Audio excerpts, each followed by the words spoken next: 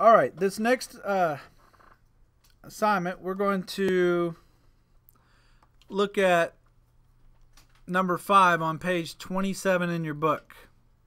And it says to open up the file called ForSale.jpg from your CD. So we're going to close up Gradient, don't save, and go File, Open. Under Recent Places, go to your Unit 1, Part 2, Photoshop, and look for ForSale.jpg. Click Open. And it's a field with the flag and some trees and the sky in the background. Okay, we're going to select part of the sky over the right of the image with the Rectangle Marquee Tool. And I'm going to click and drag right over the sky. Okay, what we're going to do is, since we got this area selected, we're going to fill this with a gradient. Now, I'm going to click on the gradient tool and choose a gradient color. You can choose rainbow if you want it. How do you do undo? You go to undo, you go Edit, Undo, or Command Z is the shortcut. But the cool thing is, it'll only add it to the area you have selected.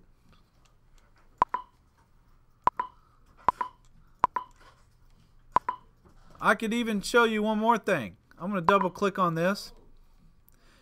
And let's say I want to match this sky area. So I'm going to double click on this yellow. And you see this eyedropper? See the eyedropper? I'm going to click on that and it'll match that color. Click OK. I'm going to double click on this one. Get the eyedropper. OK.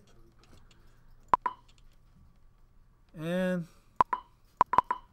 click on the eyedropper. And then click OK. And there.